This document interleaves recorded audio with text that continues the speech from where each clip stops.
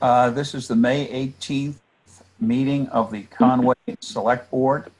It's 6:03 in the evening. We're meeting by a Zoom video conference, and it's open to everyone. Everybody can see on the screen the access to get into the meeting if they wish. Okay. First item is the minutes, May 11, 2/20. Everybody reviewed the minutes? Yeah. Any additions, corrections? They look great. No? Okay. Yep. They look great as usual. Thank you, Lisa. Make a motion that we approve the minutes for May 11th. Do I have a second? Yes. All in favor? Yes. Aye. Philip? Yes. Robert? And Aye. myself? Okay. Members attended by, meetings attended by select board members. Philip? Yeah, the following the 12th was just a full day of Frontier stuff. The negotiation committee, the budget committee, and then the Frontier committee, all of which resulted in those budget, which I guess we'll talk about at 6:30 with the finance committee. But and then there will be further. The Conway School Committee meets to discuss the budget on Wednesday of this week, as well as there's another negotiating session coming up today this week too. So Okay. that's about it. And then this morning was the Frontier EDS call, so that I participated in too. So Robert? Well, we had a Conservation Commission meeting on Tuesday, but it was very short. There's, nobody's doing anything. So, and very likely we'll cancel the next one. And on Wednesday, if you remember, I talked about this last week, but we had our aggregation, a short aggregation phone call with Colonial about our aggregation, and we're now out to bid. And this coming Wednesday, we will get our bids back, and hopefully they will look a lot like the ones we saw last week. And last week we talked about them, and we basically said we were going to go for the RPS basic, no extra green, a 5% extra green, and 100% extra green, and the default that people would go into is the 5% extra green, which is with 5% extra green, it is like a tenth of a penny more per kilowatt hour than the Eversource very low price, but it's very low, and anybody that's terribly unhappy at paying that can just opt down to the no extra green price, which is cheaper than Eversource.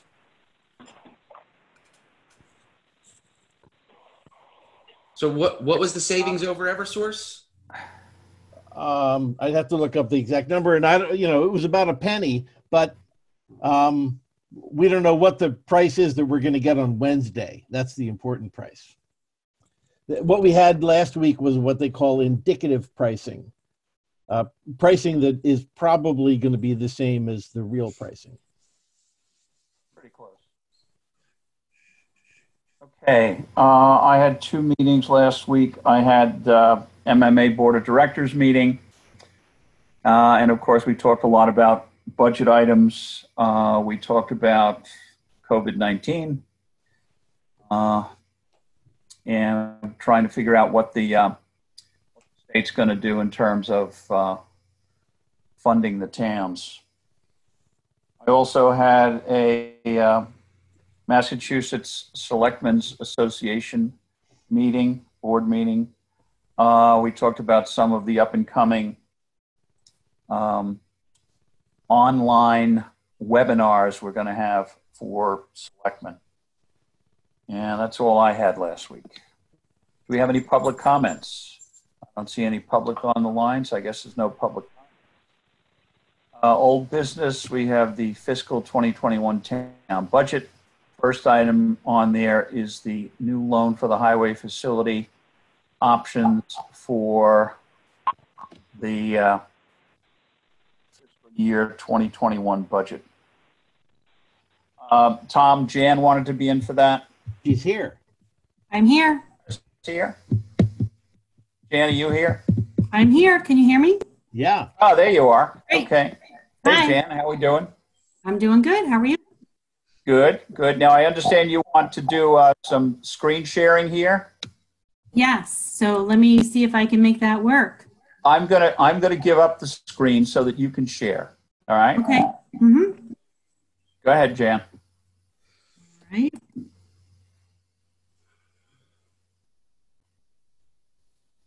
Okay. So can you see that? Yep. Oh, yeah. Great. So we're talking about our new loan for the highway garage. And you know, our bid was approved.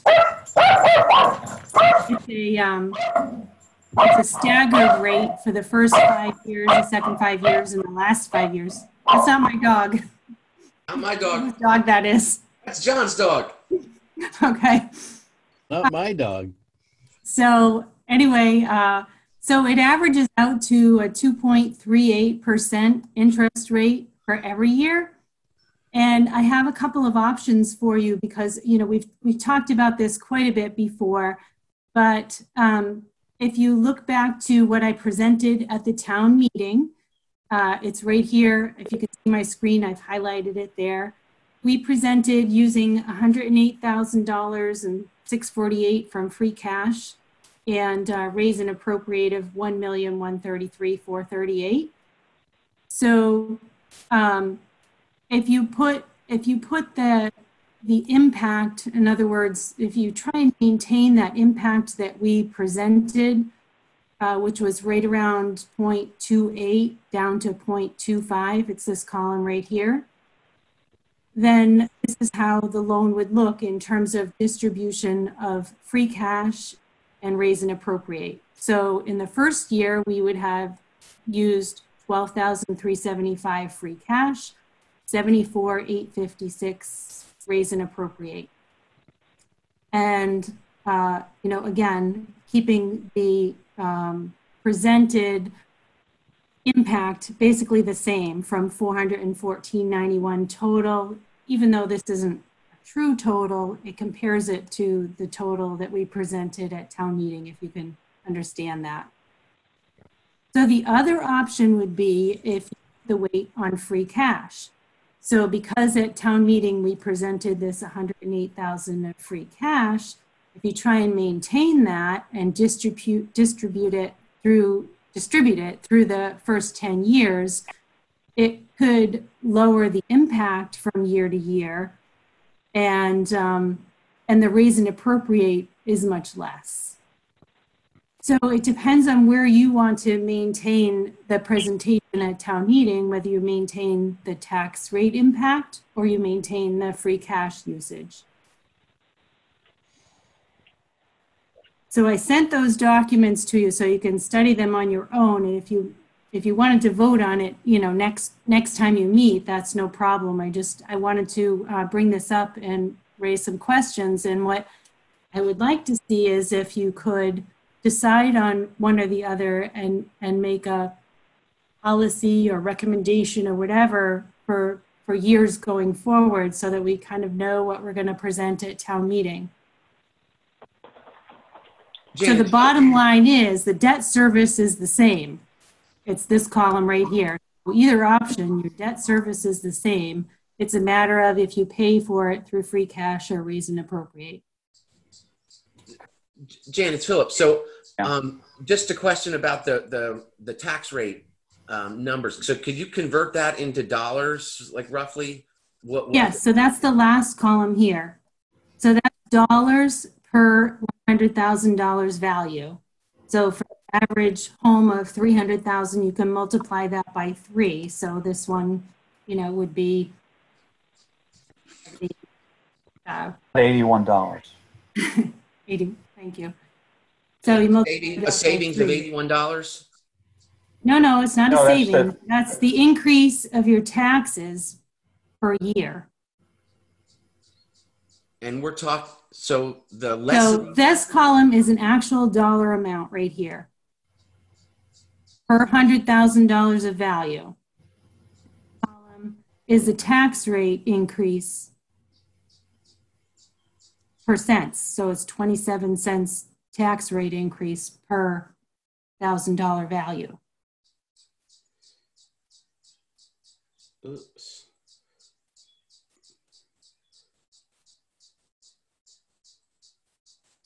Does that make sense, Phil? So from 2810 to 2680 per $100,000 value. They're basically the same. Well, that's my question. What's the difference between 2816 and 2680? Yeah, Right. so right here, I highlighted these 3 years because, and this is like a tricky calculation to make work. So to try and maintain the free cash amount, I just did as best I could and kept this right here even. And we do have a spike for 3 years. I can even that out, so we can maybe go up to 27 here and have an even 27 through if we want to do more than 10 years of cash use. It's a complicated balance, so I wanted to see which direction we're going to go before I tried to do such a thing. Yeah, I don't think that's a significant difference, Jan. No.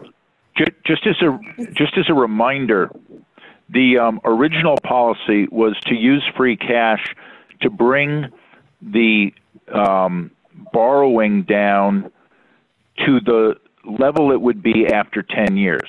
So you can see that's why the 71,252 in the yellow goes down for 10 rows, because that was the policy as originally agreed to by the Finance Committee. So that's how this was constructed in the first place, just as a reminder.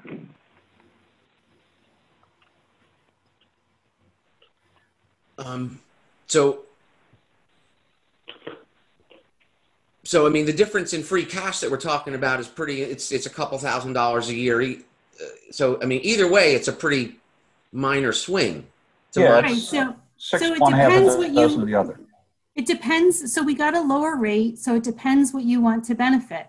Do you want it to benefit to keep the impact down, or do you want to not use as much free cash? That's kind of what it comes down to.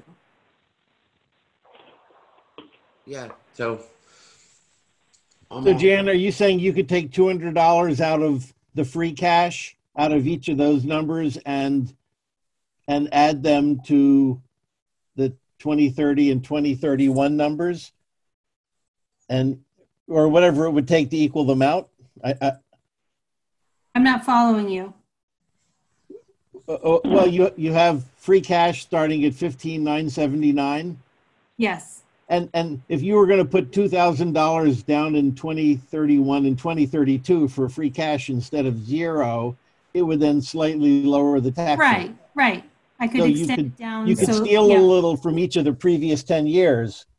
I would have to, because I don't think we should go beyond that 108,648 presented at town meeting. So it would raise them slightly from 2680. Or you could figure out how to do it. I mean, I don't know how you do it. Yeah. No, I could do that so that we don't have a spike. And, I mean, if Phil is worried about the 2 years, it's really 2 years there, 30 and 31, where it goes up slightly. Right. Is that what your concern is, Phil? These two. No, my concern is just my struggle with basic mathematics and my ability to convert decimals to dollars and all that sort of thing. So I mean, my understanding and all this stuff sort of lags in real time. But so this year, let me just tell you what a small percentage of our tax rate this is. So this year our tax rate was 18.7 something. I'm sorry, I don't know the top of my head. So to add, 27 or 28 cents to that, it's a small impact on your tax rate. Yeah. And, so the next column over per 100,000, that's per year of your taxes. Right. And Jan, if you took column K and made it 4 decimals, you would see 2680 on the first one. Yes. It's basically the same thing. Yeah. All right. It's just rounded because there's only 2 decimal places. Oops. Stopped. Whoop. I don't see the big deal from one to the Try again. There we go. right. It won't let me edit it while I'm online. I was going to take off. Right. these- Right. Yeah. It's not a big deal. Every little bit that you can do to help the taxpayer helps. So I think I appreciate the work that you're doing just to try to see what can be done. Yeah. So Can you go back to the previous page, the one you were on Sure. before? This one here. So this one maintains the impact that we voted on at town meeting.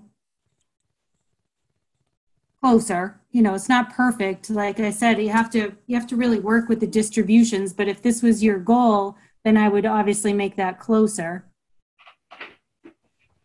And by doing that, you use less free cash because we benefit some or interest rate. You're showing the cash flow screen now. Yeah.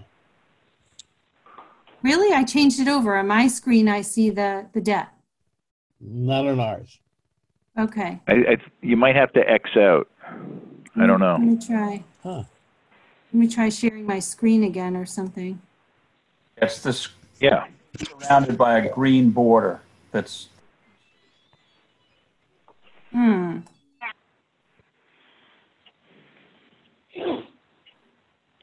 Okay, this will work.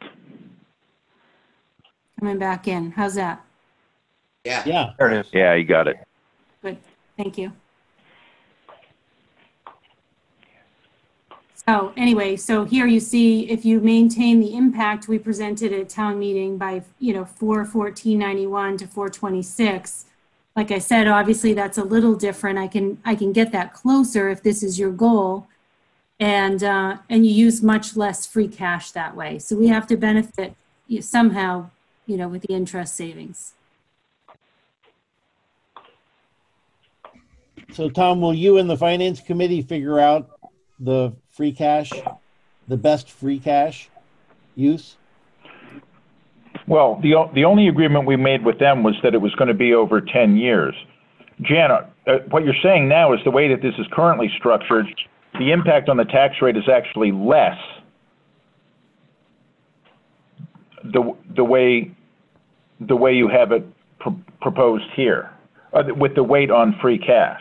Yeah. Mm-hmm. Yeah. Correct. So yeah, can you? Yeah, so I guess you can't switch to the first tab I can. without resharing. No. Can you do that? Oh, there it is. There you go. Oh, okay, yeah.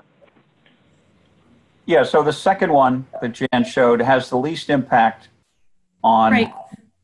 So when I say the weight is on the impact, I mean the weight is on maintaining what we presented in town meeting, not to get it the lowest. It's obviously lower if you use more free cash.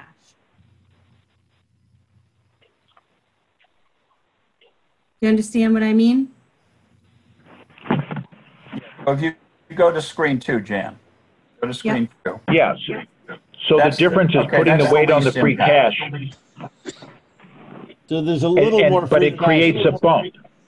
But that's what creates the bump in year 11. Yeah. Right. And she's saying that she can adjust that. I can smooth that out. But that bump isn't significant. Yeah. Yeah, and I don't think another couple $1,000s over years 11 and 12 are going to upset the finance committee too much. No, I don't think so either. I don't think it's substantial. So Roy's on the call. We can ask him. Roy, what do you think?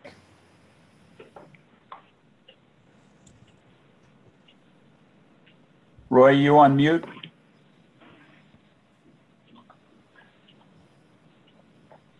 He may not be entirely functional. We can go on. Yeah, and that's what you're talking about, Jen, right? Is adding a couple $1,000s in years 11 and 12 from free cash? Well, I could, but you're talking $3 a year. Yeah, it's not significant.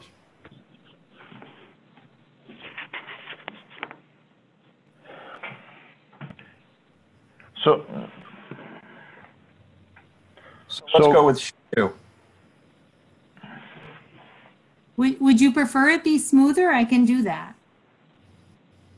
I don't think it makes a lot of difference.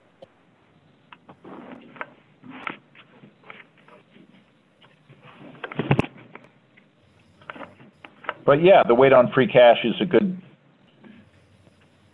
it's a little something for the tax rate.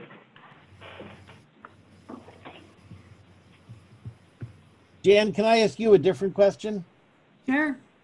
So, if I look at just sort of the 2021 line, and I see 21,231 for the interest. Yep. How is that generated? What did you multiply to get that?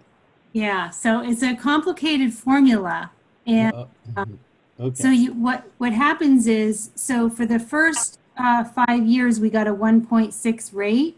Yeah. And so that affects all of these notes. And, but then for the second 5 years, our rate was higher, and that affects, you know, the 10 through 15 notes. So I actually didn't calculate it myself. Our financial advisor did. It's a very big formula for the whole 15 years. It averages out to 2.38%. So, okay, I mean, I see the 2.38, but if I multiply that times 922, I don't get 21,231. That's correct, because it's all they're all, it's a complicated formula with all the notes at one time. I see. Okay. There's 15 individual state house notes that are affected all at I was once. hoping it would be easy, but it's not, so that's okay. It's not. Ben ran out of ink trying to sign them all. Yeah. You weren't here, Bob. You didn't get to sign them all. Oh, no, I didn't. You're right. Sorry. That must have been the hardest part. So do you have what you need, Jan? I need you to motion to accept this, weight on free cash, and to written policy to go in the books to go forward to the next group of select board. And, whether you call it policy or guidelines or recommendations, it's the language, but just something that tells those going forward what our plan is. You going to make that motion, John? Yeah, we want to go with sheet 2, right, Phil? Because that's the one that has the least. You're all in favor of that? Yes. Yeah. All right. I'll make the motion that we go with the recommendation of Jan on spreadsheet 2.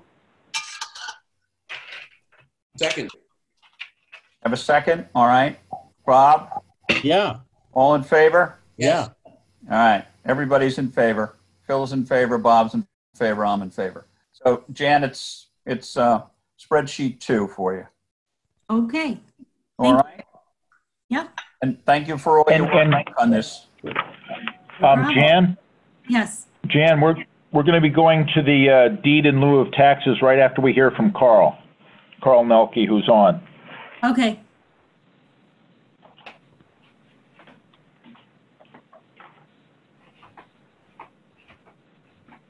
Well, actually, no. We can go to that now, John, if that sounds good. Why don't you, John? He's right there. Carl's right ahead, there. Jan. So Let's go to that. Okay. So we have a property out off of Whately Road. It's about 15 acres, and it's been in tax title since 2002. And Oh boy. our tax title attorney has been chasing it down to foreclose on it for a long time. And some of our difficulties were that, the owner bought it, and the original owner, and passed it on to his son or heir, and then the following heir died. So there were a number of nieces and nephews next in line, and they were very difficult to locate, and our attorney has been going through the court process to try and notify on here because you can't foreclose without notification. So I would say, you know, we've been going on with that for probably 5 years now. And last year, out of the blue, one of the owners popped up and said, you know, hey, we really would like to get rid of this. We don't want to own the taxes on this. What can we do? And I told them, well, you could do a deed in lieu of taxes and give it, you know, back to the town to auction off. And he liked that idea. So I put him in touch with our attorney, who, I don't know what happened. They didn't follow through. So later, another owner pops up and says, hey, we thought this was taken care of. Why are we still owing taxes? Huh. Now we're pushing it forward once again, and the new heir says he would like to do a deed in lieu of taxes. Not a lot of room in my. So it's a little bit of a lengthy process because of the, you know, there's been no probate filed, and there's a lot to go through. I just wanted to present it to you folks before we start going through this process to see if it was something the select board was interested in taking, because you eventually would have to decide Something's better than receive it or not. Go ahead, what? something is better than nothing. Yeah, I mean, the goal is to get it back on the tax records. So now, in the meantime, I CC'd, it gets a little more interesting since last week. I CC'd Lee Whitcomb in on it, and she thinks it still has an accessible road, which makes it buildable. And then, you know, it's worth a lot more than what people think. So we're still in the process of working it out. I just wanted to put my feelers out and see where the select board was at, if they're interested in taking it back and selling it or owning it. Is anyone familiar with the parcel? You know, Jan, I looked it up on our tax map. Yeah. This parcel is right in the middle of other parcels that are owned by the same person. No. It's in the middle of parcels that are owned by the Northampton Water District. Right, by the same. This one is not owned by the Water District. No, I know that. Oh, But okay. everything surrounding Yes, you're it. correct. I see what you're saying. Yeah, Mhm. everything surrounding it. Right. And they're interested in it, but they don't want to they don't want to pay the taxes because the taxes are pretty high at this point. What did I tell you, Tom? I think it was 90-something thousand. And so they're not interested in paying that much for it. So they'd rather see the town foreclose on it, put it up for auction, and then they buy it at a lower rate. So can I just ask anybody that might know, just historically, how have these things worked out for the town when the town has acted in this way? Has the town made the tax revenue back at auction? Has the town? Oh, absolutely. Has the town ever faced liability issues by anybody or anything? Or No. Jan, could you unshare your You know, screen? What's that? Could you unshare? Oh, sure. Oh, I see what you're saying. You're still looking at my table. Yep.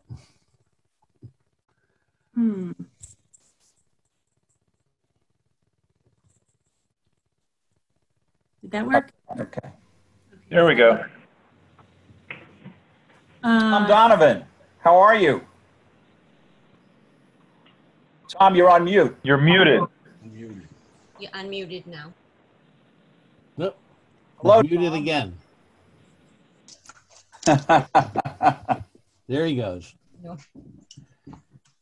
Tom, just Hey, Jan. Jan, you know what I noticed about this? This has an assessed value of $115,000. Right, because Lee's still assessing it as a buildable lot, and that's what brought this all forward. Is she says it still has access. There's a road that goes in right across from Roaring Brook Road. Right. Yep.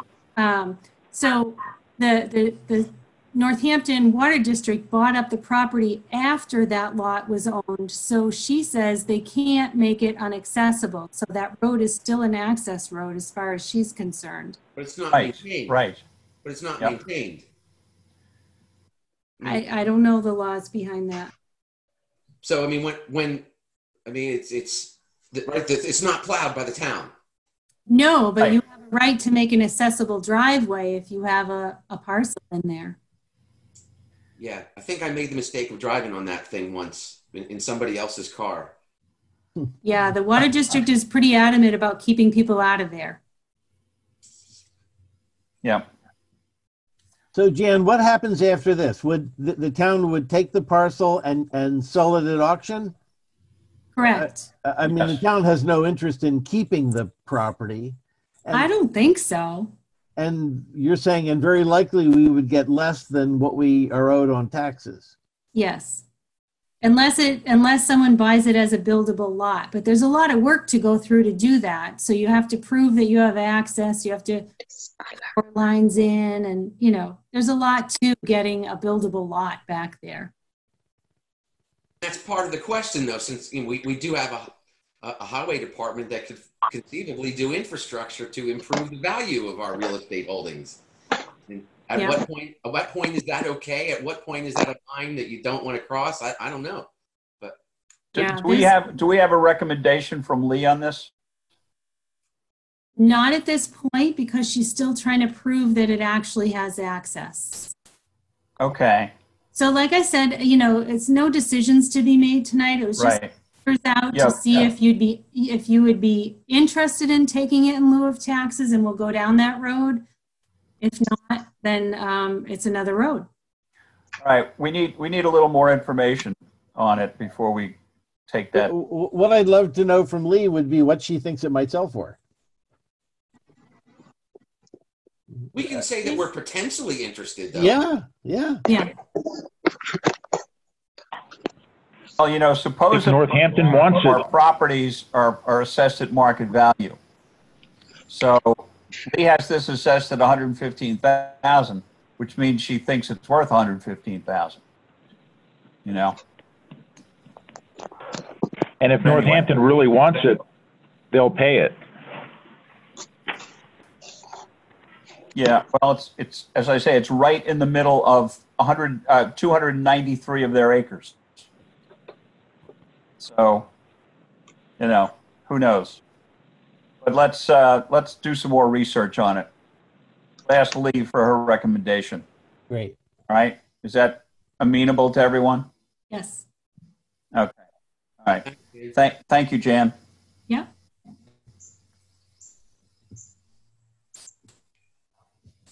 Okay, next item on our agenda. We have the proposed estimated revenue shortfall figure. Tom? John, maybe we can do Carl's items. I think it'll be pretty quick. Okay. Carl, let's do yours. Okay, no problem. Can you hear me? Yeah. Got it. We, as you know, we keep 4 or 5 transfer station attendants. So we always have 2 people on a shift and whatnot. But we've had a problem. Actually, has happened for Jim Whitaker, who's one of our transfer station attendants, and his wife is very ill. You mean Jim Wakefield? Wakefield. Yeah, Yeah, I always get that name wrong. Yeah. Jim Wakefield, and his wife is very ill and needs constant attention. So he hasn't been able to work over the past few months. So what we've done is we've talked to him, and he says there's no way he's going to be back anytime soon. And if he does come back, he'd like to do maybe like a fill-in kind of thing or be a fill-in person. So we needed a full-time person, and we had somebody on Whately Road who was a hot prospect, but he had his knee operated on back in August of last year, and it got infected and had a knee replacement done. And it got infected, and he went into the hospital 2 weeks ago. So he's out of the picture. But we had a guy a couple of weeks ago on a Wednesday walk in to dump his trash and ask if we were looking for transfer station attendants. And this gentleman is Tom Eaton is his name. He lives over on Sabins Road, and he's a good guy. I interviewed him a couple weeks ago, or last week I interviewed him, and we want to, get your permission to hire him. It just became a matter of what we were going to pay. pay him and whatnot else. Okay. So, Well, you need somebody to fill in for Jim. yes. Okay. We've had a fill-in. We got Paul, but Paul doesn't like to work all the time. So he's getting tired of being fill-in. So he wants out. And yeah, it's tough. It's tough to get somebody to stand around there all day on a Saturday. It's a long day. Sure. Yeah. All right. So your recommendation is we hire Mr. Eaton? Yes, sir. Okay. Any questions for Carl? Philip? So is this a temporary hire or a permanent hire? No, this will be permanent.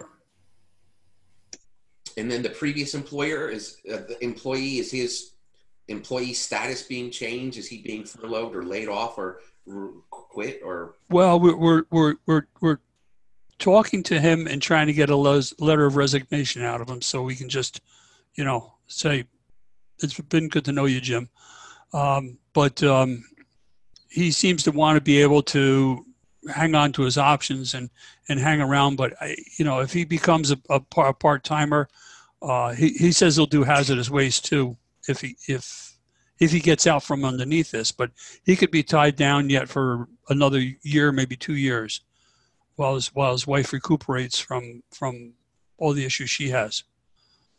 Okay, Carl, so that's what I had on as as a proposed raise was for Jim Wakefield, and you're saying that it's unlikely that we need to act on that now.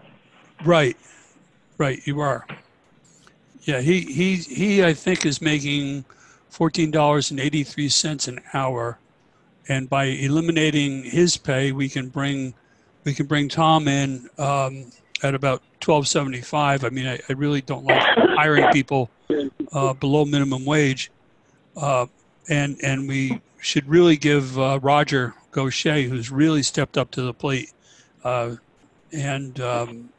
give him a little raise to $13.27. And that would in total, if we're not paying Jim, that'll save us $731 next year. So that Sounds like a plan. so all the changes, it affects personnel, but not really the budget. Exactly. Right, precisely. so what's the anticipated raise from what to what? Well, we're gonna bring Gaucher, Roger Gaucher. He's been with us for 2 years, and he's doing a really good job. I'd like to bring him up. I think he's somewhere under $13 an hour. I'd like to bring him up to $13.27 an hour, and bring Tom Eaton in at $12.75. And by eliminating Jim's income, we can actually save some money. So if somebody wants to make that motion, I can work with Carl to get the offer letter out to Mr. Eaton. And Carl, I'll just need to check in with you before we make that formal. Okay. Do you have any other questions? Philip, any other questions? No, not about this. No. Okay, good. All right. Bob, any questions? I think Jim Wakefield has been a really great transfer station attendant. I hate to see him go, but that's not the issue here. So Yeah, I agree totally with you. yeah. But on this issue, I'll make a motion that on Carl's recommendation, we approve the hiring of Mr. Eaton for the $12.75 an hour and the raise to Roger Gaucher. Do I have a second? Second. All in favor? Philip? Yes. Okay, Robert Aye. and myself, all in favor. Unanimous. Thank you, Carl. Okay. Thanks for you and for all the other guys that do a lot of good work over there. Yeah, we try. You do a great job. Great. Okay. Thank you very much. We'll talk to you Okay. later. Thank you. Yeah, take All right. care. Bye.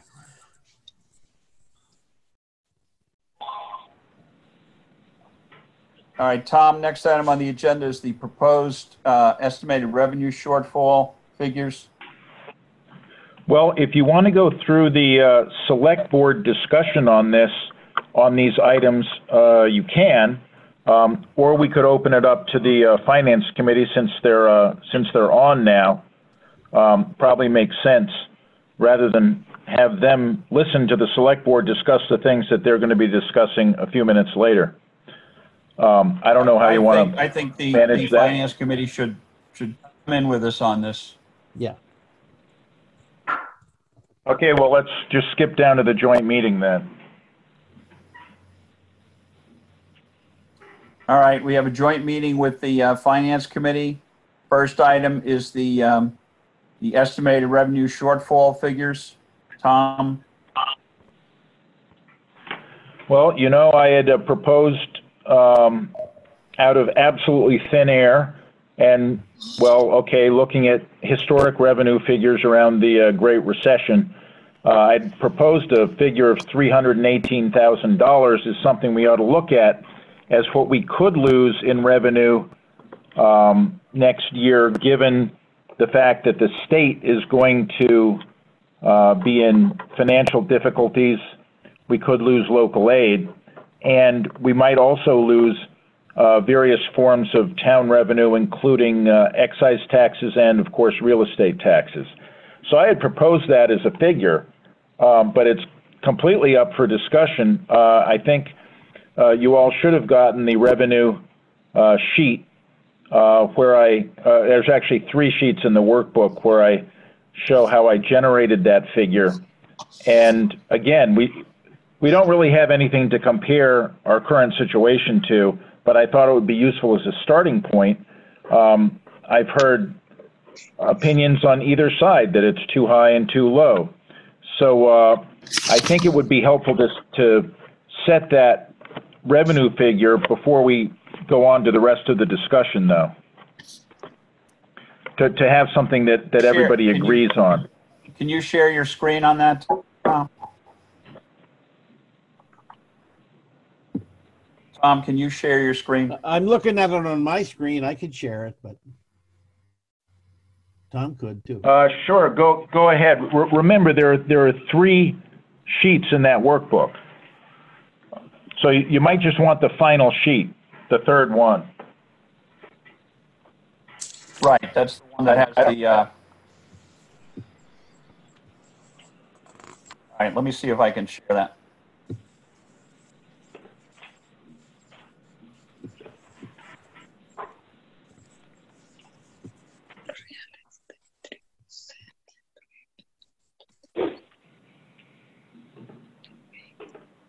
That's your Great Recession sheet, Tom? Yeah, and it's titled Sheet 2. I can... All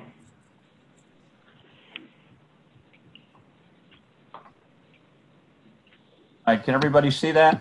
Yep. Yes. Oh, that's good. All right, Tom, this is the sheet that you want to see. Yeah, this is the result of the 2 previous sheets. And what I did was I generated a number as a percentage of the FY19 figures. We don't have FY20 revenue figures yet, so I couldn't use those. That's another thing that makes this a fairly fuzzy figure. Nonetheless, this is how I generated that the total that we might not have with those various figures going down. You'll note we lost 8.37% of our Chapter 70 funding over at least a couple years of the Great Recession. And that would be $52,000 in today's, in fiscal year 19's budget. John, has Baker talked about that? What? Has Baker talked about Chapter 70?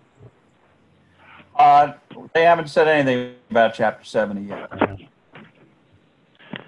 There's a lot of optimism that they're going to try to hold it harmless. One of the reasons they were able to do so last time was because of the Recovery and Reinvestment Act. And we don't have a comparable act at this time. Now, this figure, this $318,000 figure, we can cover this with free cash and stabilization. So, we're okay if we have these kinds of reductions. Just share an opinion that I think this particular line item is understated, and I just want to say why. And that's that there's two. That they're not only going to contemplating or not, the actual cut to Chapter 70 numbers itself. They are rejiggering the minimum town contributions to the frontier budget, which is.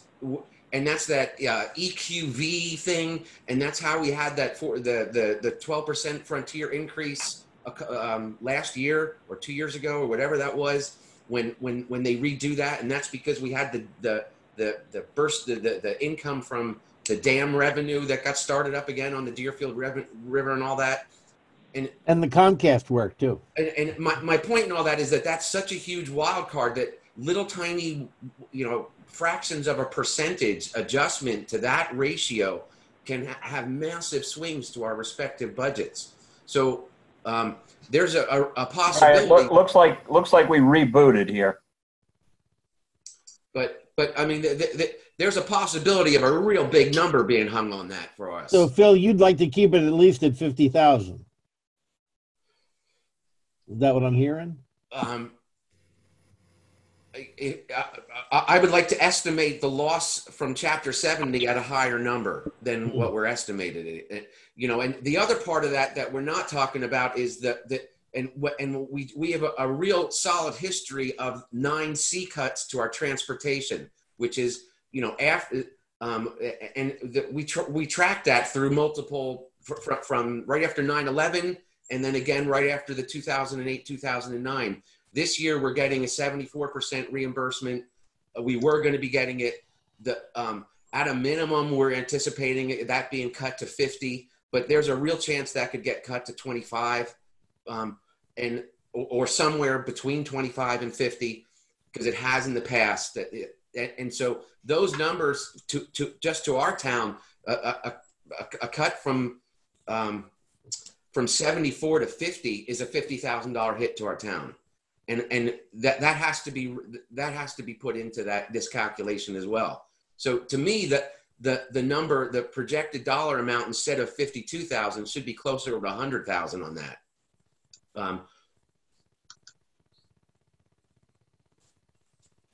I'm going to go ahead and share my screen.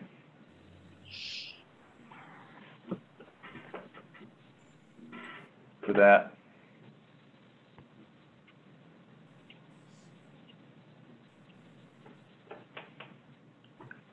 So, Phil, Yeah, it's Roy. Hey, Roy. Can you summarize what you just said? Which line did you want to see go to 100,000? The 78 line. Okay. Can I interject my 2 cents? Yeah. Well, I look at it this way, and I could be, could be a little nuts. So if you took every month is it's a 12th, that's about 8%. Let's say the economy is running at half its rate for 3 months, and let's say their state collections are going to be down. So 6 state collections might be down 18%. Does that make sense? And so, wait, did I figure that right? Every month, what's 12? So it's 8 and change percent per month.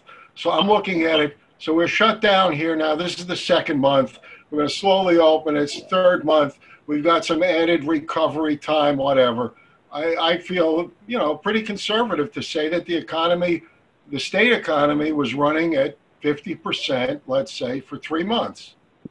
And then, of course, I don't have a model here, but if you said that their collections are going to be off by 50% over the 3 months, so can we maybe look at it that way and see how it comes up with? I understand, Tom Hutchison, that is, that the these numbers here were historical from the last debacle, but I don't know. This 317,000 to me, it seems low.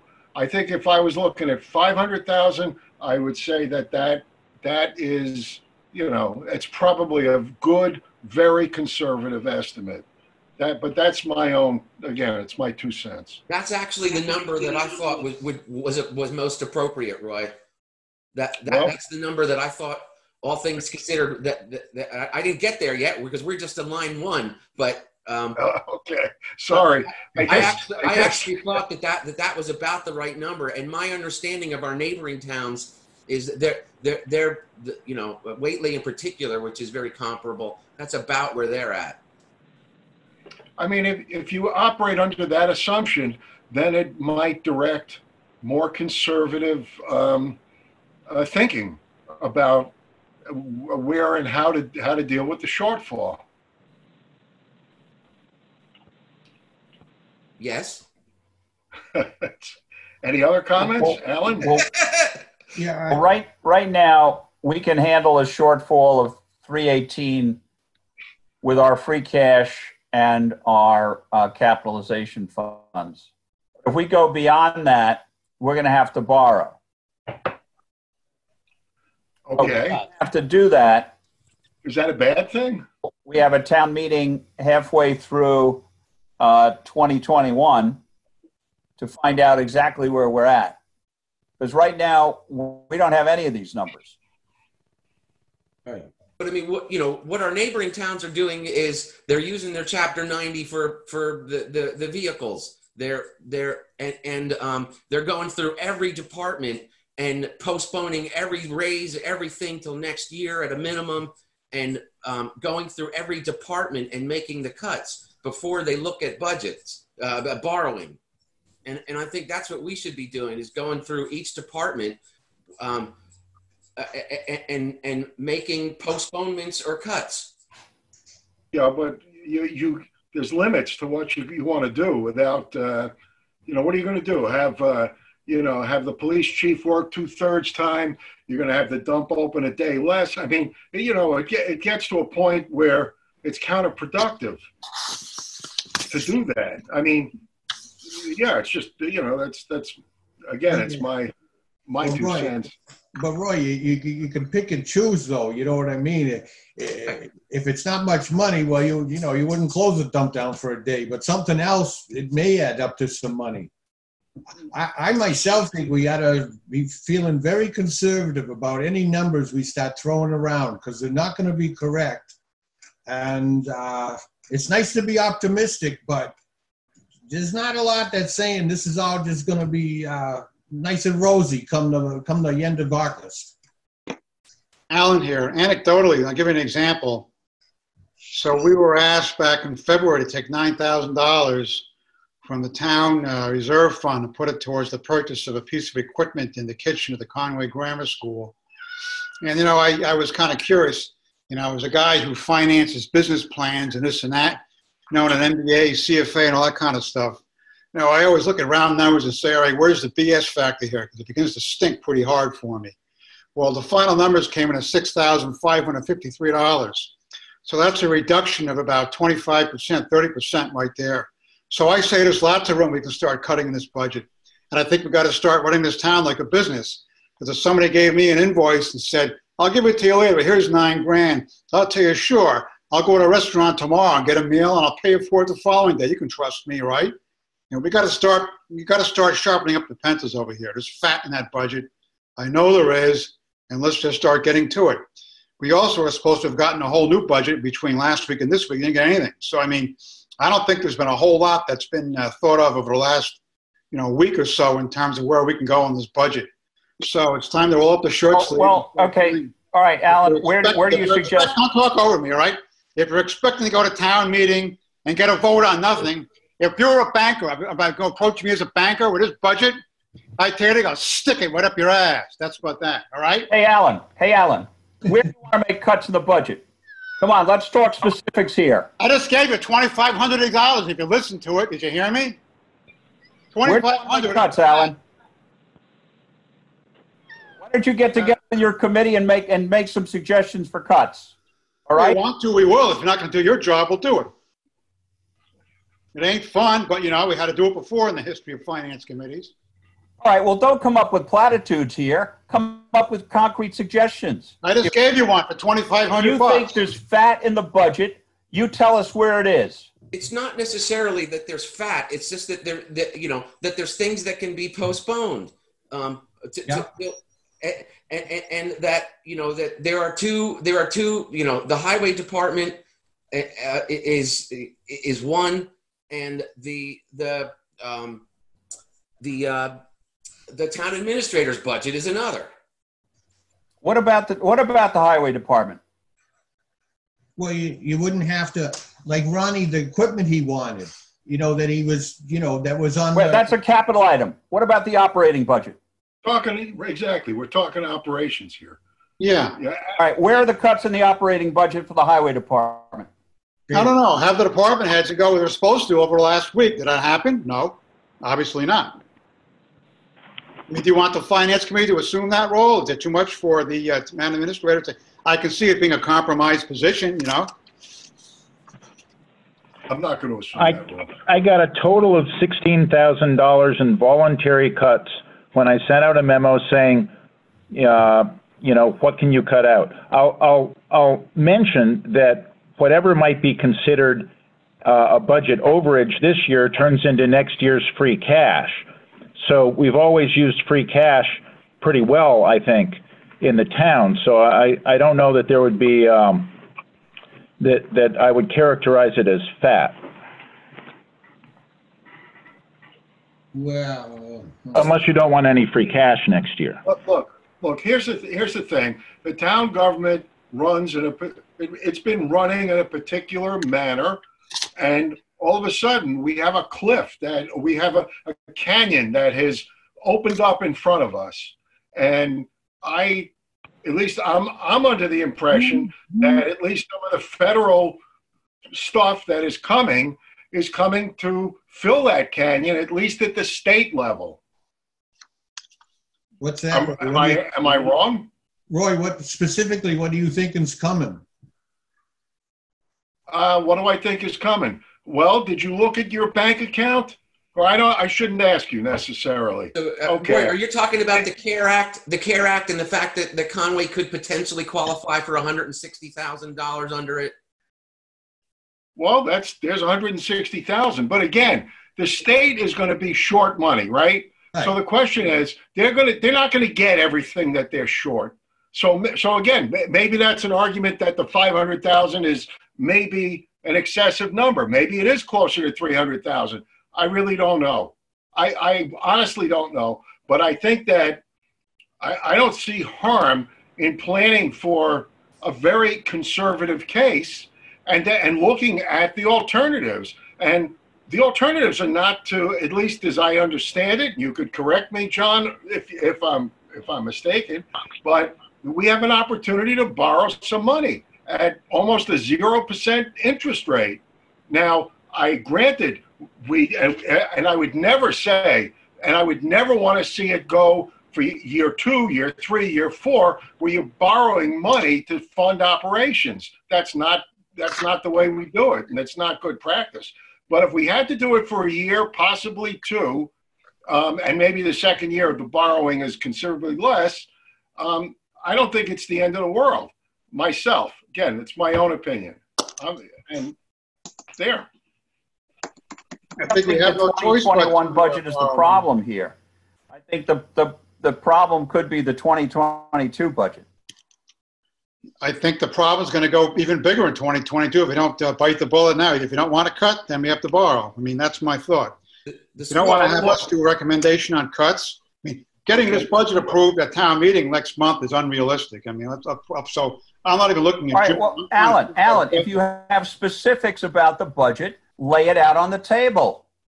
I'm asking the department heads. They were supposed to have done that. He said 16,000. So far, 16,000 has been cut. What else? We've cut 2,500 from the bill there to Conway Grammar School, so we're up to 18,500.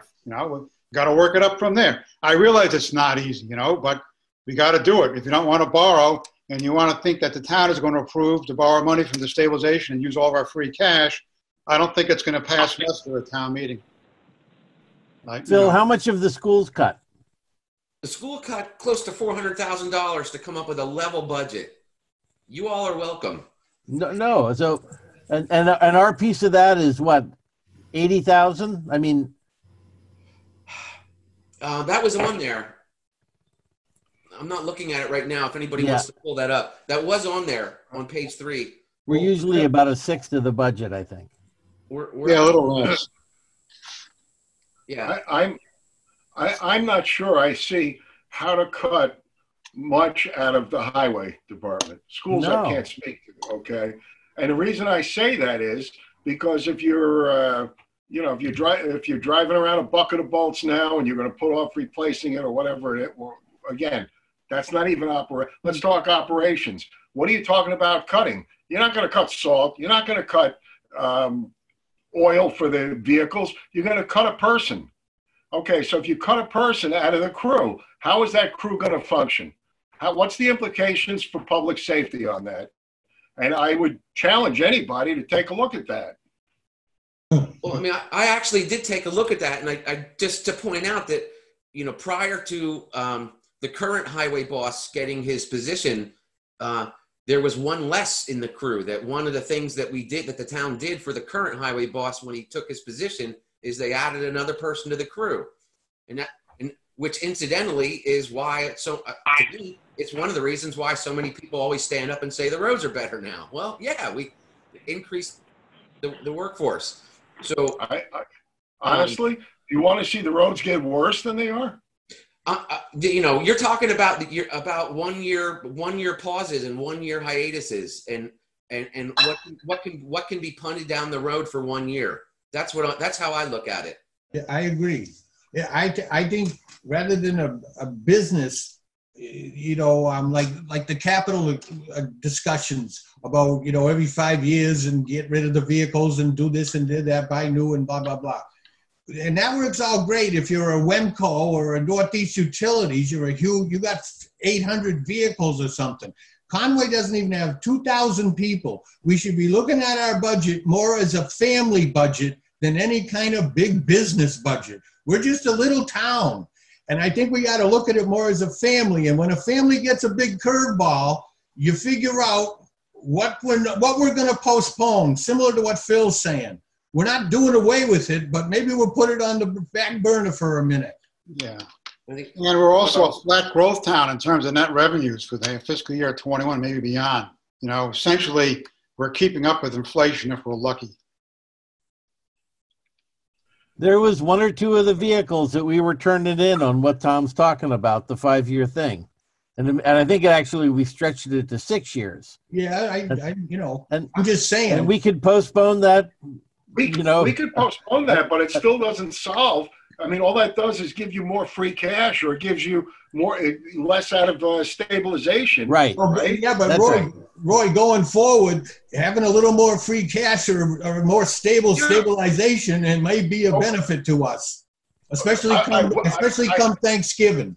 But it won't affect the budget at all. I have no argument.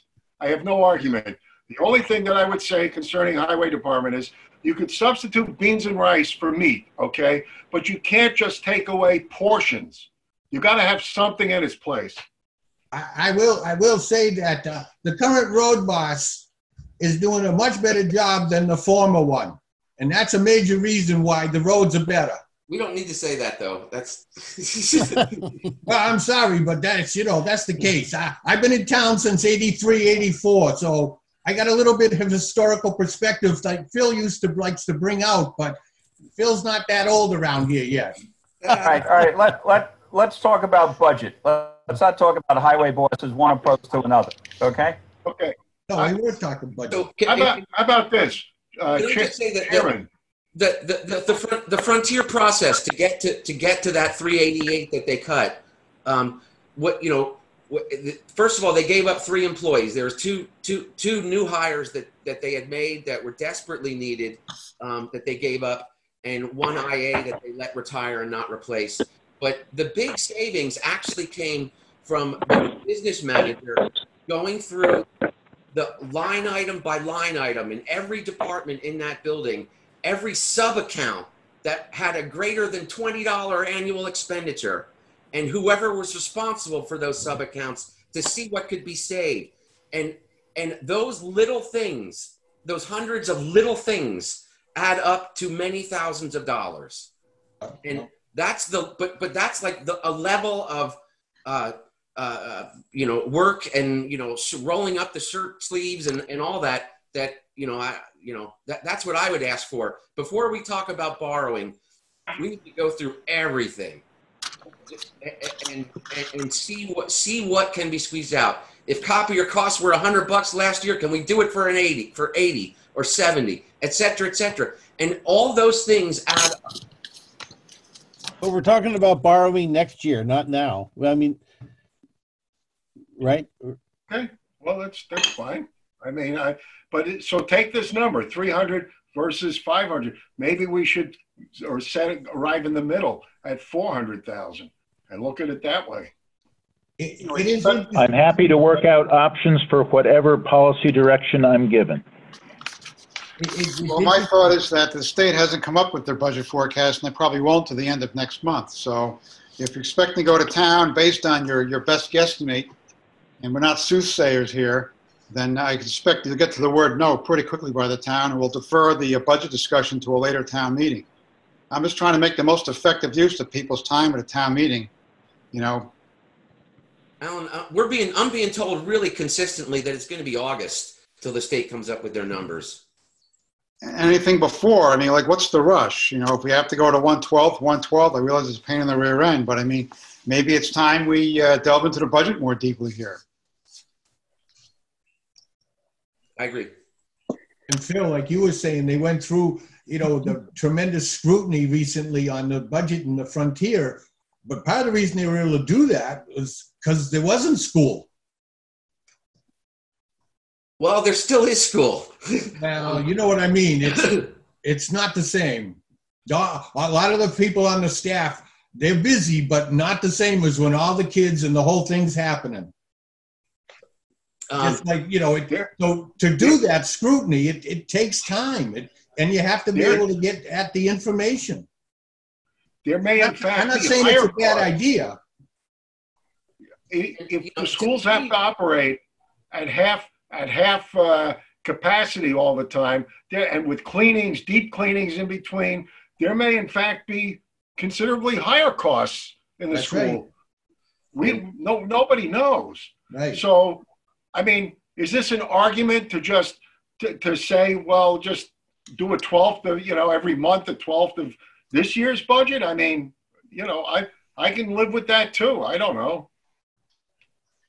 The school superintendent's argument in this, was that, look, Frontier's doing a level budget. The towns are moving in that direction, and that the 1/12 budget, until we actually have numbers from the state, he thought that made the most sense for everybody, and that the whole rationale for why we're doing this, the four towns have all just we're doing this June meeting, and because we wanted to make operations smoother. We wanted what exactly? But to me, without real numbers, we got to come back and have a town meeting as soon as we get real numbers, no matter what we do. Agreed. So what exactly are we doing? And I've been saying this for a while, though. The 1/12 idea is, to me, what made the most sense. Level fund, 1/12. We get numbers and we go from there. I have no problems with that either. I mean, that's why they have that formula. That's why they have this. Yeah. I mean, it's uncharted territory at this point. With the other three towns in Frontier going forward with a budget, us going to 1/12, that will wreak havoc with the Frontier bookkeeping people. But we're allowed to do that.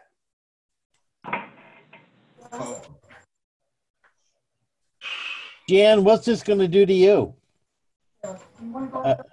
I see her muted still on there. Oh, I'm no. coming back. Hang Hi, on. Jan. Here I am again. So we're talking about the 112 budget. Well, there's a couple of concerns I have, and I've brought them up before, and I guess they're going to be addressed. But many of our payments are more than 1/12 at a time. For example, our frontier assessment, it's, we pay a quarter at a time. And a lot of our software contracts, we pay the full year in advance. So July is the heaviest payment schedule. So I spend way more than 1/12 in July. Tom, how did you say that was going to be addressed? You did mention it. I believe that DOR recognizes that that is the case for many municipalities. What I've heard is that so long as the 12 times 1/12 budget for the year is adhered to, any month can go over so long as by the end of the fiscal year, the overall budget hasn't gone over. Okay. The other thing I wanted to say is that fortunately this year we have a little bit of a benefit in that we have all the highway garage money at our fingertips. So I've been asking for a payment schedule and how we're going to pay those bills, and it's not finalized yet, but we're working on it. And but we're going to be receiving our loan money this week or early next week. And we've already taken the money out of stabilization for the highway garage. So that money's just sitting in the accounts for cash flow. So we're not behind on cash flow. I'm not going to be looking for anything extra until, like March or so is when I might start getting in trouble. So you have lots of time to figure it out. Jan, when you say it in March or something, are you anticipating that come November 1st, everyone's paying their property taxes? No, so I've actually done a few tables. We're a little bit behind. We're about 10% behind as compared to the last 2 years. So if you look at tax payments that have come in from October through the current date, I did an update on it today. I can show you if you want. Would you like to see that? Yeah. That's very helpful. Thanks for doing that. All right, how do I share my screen once again? I mean, I can forward to the finance committee members if you can't get it up. I have it. Click share screen down there. I'm such a novice on this whole Zoom thing. I don't see my shared screen. Oh, there it is. Okay. Yeah. You don't know what a novice is. Can you see it? Yeah. Yeah. Okay, that's good because I can't. Let me move there, okay. So that's a comparison. So in 2018, this is, I updated it to include personal property as well as real estate taxes. And if you look at the date of your first issue, 10/1, through today's date, 5/18, in 2018, we had 96% of the commitment fulfilled.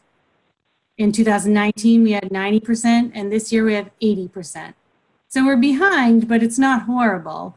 And I've heard from a few people, not too many, that they can't pay on time and they'd like to address an installment agreement. And we, of course, always try and do that for them. So I'm not terribly discouraged by the cash flow. Did you look at my cash flow example? Yeah, so it just generally, Jan, like how much do these kinds of numbers lag behind the actual reality? Like what's the time frame? Just sort of like, like infections are 2 weeks behind testing numbers or whatever. It's just like what, yeah. Because I hear from so many people just like the fear of what's going to be happening in the next month or two is like worse than what their current reality is. And especially if our colleges cut back, and our big employment areas, if they cut back or alter the way they do business, which seems like it's possible, certainly, that's going to really spread pain throughout our town. We're so dependent on those few industries: education, healthcare, et cetera. And there's potential for real losses in those industries starting in the fall as they recalibrate for the new reality. So are you talking about homeowners' ability to pay taxes? Yeah. Yes. Yeah. And mortgage. So I think, like someone else said earlier, you're not going to see the effects of that until the following year, because now people have already paid their mortgage. Their mortgage companies are paying, right. Many, I don't have the exact percentage, but most of our taxes are paid by mortgage companies. Right. And the ones that aren't, many people save throughout the year to pay that. There's a few people that can't, and that's where we're going to take the hit. But you're not going to see the full effects to it until the following year. And the same, we're not going to know the effects of the state aid until the following year, or at least a few months out now too, So right now, our cash flow is ready to carry us unless we hear that we're significantly cut from state aid. And then we have a little while to carry us. And we can borrow pretty quickly. You can take a anticipation note, like in a matter of a few weeks. All I need is select board approval. You can borrow at a very low interest rate, and that can carry us through the rest of the budget year until you get your feet on the ground the following year. Jan, I have a suggestion if I can make it. That would be this monthly tracking tool, I'll call it, with regard to cash flow. And that's one of the things which, we deal with budgets. Budgets are projected profit and loss statements, basically prepared as if we're operating on a cash basis, which the town does not. But this worksheet that you have shown right there, I think would be a really effective tracking tool. And, the underlying assumptions are also really helpful in terms of, our tax rate that you can work with maybe Lee Whitcomb, and also our current levy and appropriate base, which I think is around $265.8 million. And we'll see. I mean, at this point, we're projecting no new growth for next year, right, in terms of our full and fair cash value, or a very minor amount. And so we'll see how we do. And, the cash flow to repay the tax anticipation notes would be our ability to collect the shortfall of property taxes and how we're going to work that out. And, I think we'd have I would imagine the state would require us probably to have to demonstrate that to borrow the money, right, Jan? Isn't that so? We can't say we want to borrow X amount of dollars, not have a repayment plan with the state, right? Right. They ask you for a cash flow. Yeah. So I mean, essentially, I don't know what do you work with your fellow colleague, or your fellow professionals of the Association of Town Treasurers? Have they developed any kind of a tool or something that you can use that the State House is comfortable with us using? Yes, and I actually submitted one today. I thought you were speaking about it. Okay. Yeah. All right. but That would be helpful. So to send along to us, the Finance Committee will be giving a lot of insights in terms of how we figure out the town's cash flow, because we're dealing with a cash flow issue. Budget issues are profit and loss. Cash flow and profit and loss are two very different things. And even with municipal accounting, it varies, let alone, business financial accounting. And so your tool is very helpful, because without it, we're guesstimating, and, to expect us as a finance committee to go to town in any good conscience and say this is what's going to be. I mean, it would be disingenuous, to say the least. Well, that's Alan, just a huge answer for everybody. Alan, let me just ask you this, and Jan as well, because I like to think when I refer to borrowing money earlier, so this type of loan, essentially, are you pledging uncollected assessed taxes for the loan? See, I have no problem with that whatsoever. That collateral is gold practically, because those taxes are going to be collected. Notwithstanding, I know that there was reference to a property that was in court going back to 2000, right? I mean, that's kind of the exception. It doesn't languish in tax court for that long. So to me, that's different than just an unsecured loan that's going to go towards operations. There's security here, and it's not just It's not a car. It's not a truck. It's the freaking assessed taxes. That's the security. At least that's how I'm thinking about it. Right. Well, Yes. if the economy doesn't get, if it only gets, so strong back for a while, what happens to the assessments? Well, it doesn't matter. The thing will languish, and the thing, you might have to pay some interest on it for a number of years, or you elect to clean it up if the town has some better years. But if there's, if you're talking about 200,000, let's say, in stuff that is uncollected, but it's assessed, when that property changes hands, the town isn't going to say, well, we'll cut, the new owners, the new owners have to clean it up, basically, right? And unless the town makes a deal and wants to subsidize it, I don't know. The thing I'd like to see before there's borrowing is a plan to pay it back. The sort of easy way is out of stabilization and free cash, but obviously we have other potential uses for those, and there's been some pushback against using those to go forward with this budget. So I would ask for any proposed borrowing that we also think about a plan to pay it back. Are you talking a structured plan where you're committing X amount of dollars per year? Is that what you're saying, Tom? By source. By source. Okay. Well, when you're paying off a school, is every year's payment, dedicated to a specific source? Well, typically we pay it through raise and appropriate. But for example, we subsidize the highway borrowing through the free cash policy of lowering the rate for 10 years. So some kind of a plan to pay back what's ever borrowed, I think would be a good, I don't see how we could do financial planning without that kind of it would behoove us. Plan. Well, I think the state's going to require it, but something else to keep in mind, long-term debt and working capital money, which is essentially what we're talking about with the tax anticipation financing, is working capital for the town, because the biggest item we have in our salary is, in our budget rather, is salaries, and that's going to have to come from the collection of the shortfall. So what Jan is proposing here, that I think the state requires for the State House note sale program, is that we do have to project how we're going to improve the collection efforts for the money. And for that reason, I think you've already answered the question. We're going to have to do it. I mean, if it means extra meetings at a finance committee meeting, I'm game. Sit down and figure out a plan. So we can go to town meeting and say we're going to do this, and we have a plan, and the state's okay with it. I think that would give the town meeting a lot more confidence that we're being responsible here and just not guesstimating from the seat of our pants that we're projecting X amount of this and X amount of that without any basis for it, especially any guidance from the State Department of Revenue.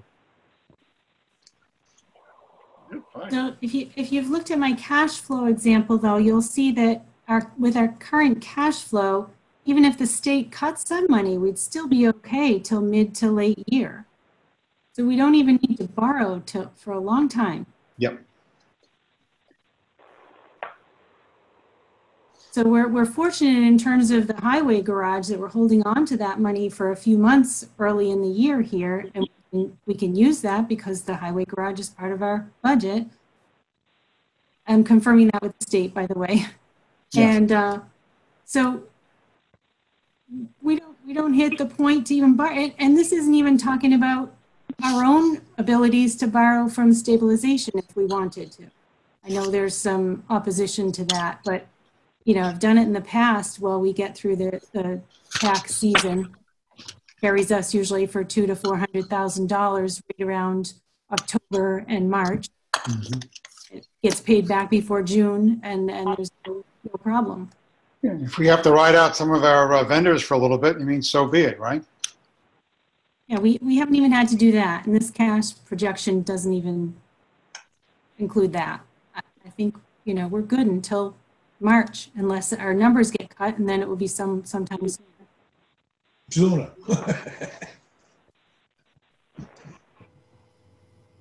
So I would say the we're in good shape to cover what we have to do to move forward. And if we have to, we can take that as stabilization and free cash. At least until we know what's coming in November in terms of taxes. So we're not in bad shape here. But I haven't heard the message that Alan's, you know, going to present at town meeting. I think at this point, to present that we're going to vote on a full year budget at town meeting is unrealistic, especially if we're going to ask for a 2/3 vote to fund any potential shortfalls from the general stabilization. I feel much more comfortable going to town meeting saying, at this point, what we're going to do is 1/12, 1/12. I mean, I'm for postponing the meeting, but if you want to have a June meeting, that's your call. And what we'll instead do is use the State House note sale program.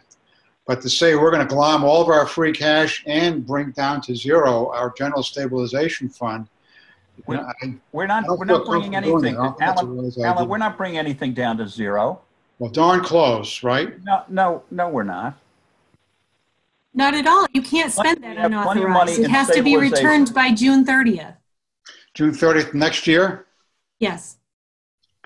You can't spend it without town meeting vote. So it has to be returned to the general stabilization funds by June 30th. And what about free cash? Are you comfortable bringing our free cash down to nothing? Am I? Yes. I mean, you're kind of the CFO of the town. I mean, because you have your hand in this stuff every day of the week. No, I don't think we usually do that. We usually reserve some for other spending. So no, I'm not a fan of that. So, And I am proposing adding 150,000 to free cash.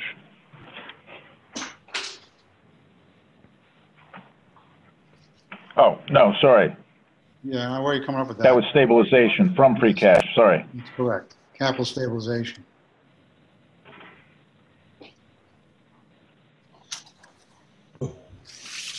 That's something we can cut back on. You know, we can reduce that number. That's a big, that's a big chunk. In hard years, you don't save as much. Yeah, and we also That's what we're proposing here. But I mean, just moving from 150 to 100 is a big is a big step in the right direction. And other towns are skipping it altogether and taking it to zero. Well, Philip, the other towns are in significantly worse shape than we are. We're in good shape compared to Deerfield, Sunderland, and Whately.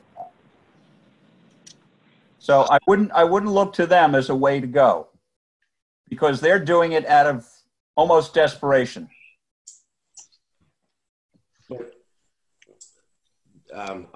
They're also really reducing their expenses, and that's the side that I still don't really hear us, going after. Like, what expenses, Philip, do we want to reduce? Well, we still have specific raises in our budget that are, close to double digit. Which raises, Philip? What? Which? Well, I have not sent out a spreadsheet with the wage freeze on it yet. I can do that. Thank you. There are contractual salaries as well, though. Sure. That's understood, and that will,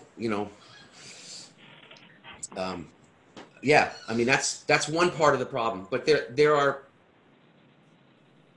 cutting back on that is a big chunk, too. Just taking those few back down to the same rate of raise that everybody else gets is also a significant number. 20, 30,000. I don't know what it was. So 20, 30,000 from that, 50,000 from the reduction in the capital stabilization input from free cash, and we've just cut from 400,000 down to 300,000 or 317, whatever we're at right now, whatever Tom's, numbers from. Well, the free cash to capital stabilization doesn't do anything about the operating budget. I see your point. Mm-hmm. My sense is we all have more homework to do. Well, we were told that by this time, at that time, we were on last week's meeting, that Tom Hutchinson was going to come to us with the reports from and recommendations from department heads about how they can cut.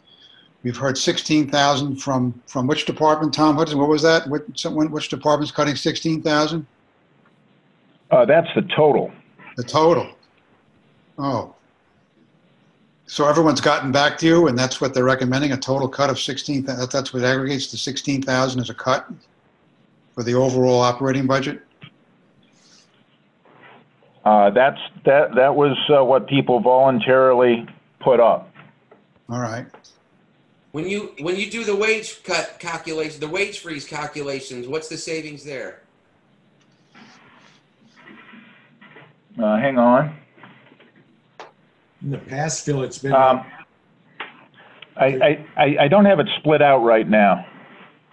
I remember, Phil, some of the other stuff in our regular meetings, if we did 2% raise or 2.5% raise, it was costing the town. One of them was around 11 to 12,000. The other was like 13, 14,000. Yeah. So I think, well, one of them was the 2.5 was 16,000. So I think that we can take 16,000 as the figure. Well, like Phil says, once you start doing it, it does start to add up. And all of the proposed I'm back. and that applies to that's just the does that include the town clerk, the town administrative assistant, et cetera, et cetera? So or are those held out for their intended raises as was set forth in February and March? And Jan, can you unshare your screen? Yes. Maybe. Did anybody else cut out of the meeting? No. I don't think so. All right, because I lost you. What were you saying about cuts, Phil? That I asked whether that projected savings to go to 2.5%, did that include taking the town clerk to 2.5%?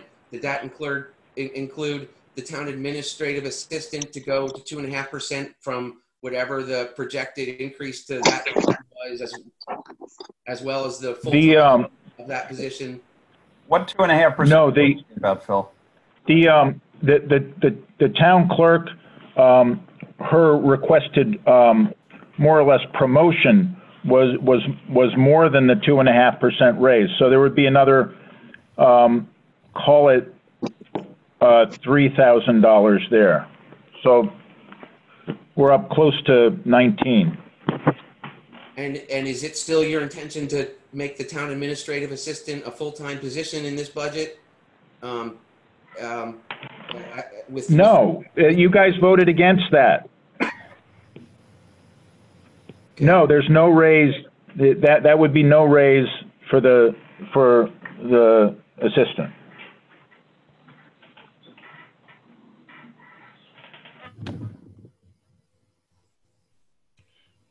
Okay. It's just a bunch of bad choices, no matter how you look at it. It is. In terms of look, I'll give the example of my son, who he's still working. He works for a local, well, it's a conglomerate, but they're in Springfield. They gave their sort of upper management folks had to take a 20% pay cut for at least 3 months.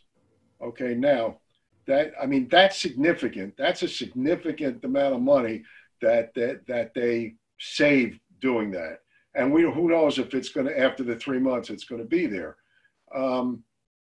saving this 14 or 16 or $18,000. I'm sorry, Phil. I got to say on this one here, I'd rather have less gravel put on the roads than to be squeezing employees that are modestly paid to begin with.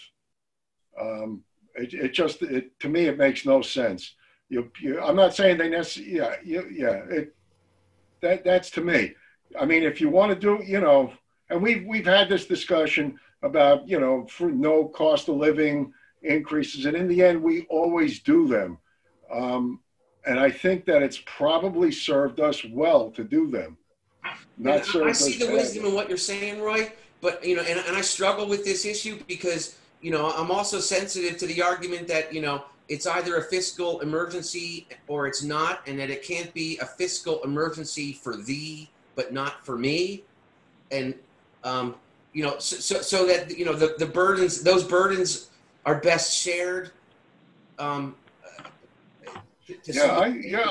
don't, because down the road, like for this, what we're trying to do in a lot of respects is plan for an even worse case scenario. I mean, that's what a lot of this is about. Like, how do we position ourselves if the revenues really do fall off the cliff, if the second wave hit, all these other things. And for the school, the school is sort of like tapped out, except for the very big possible savings from clawbacks from unions. Exactly. But that's a negotiated situation. When do you go there for that?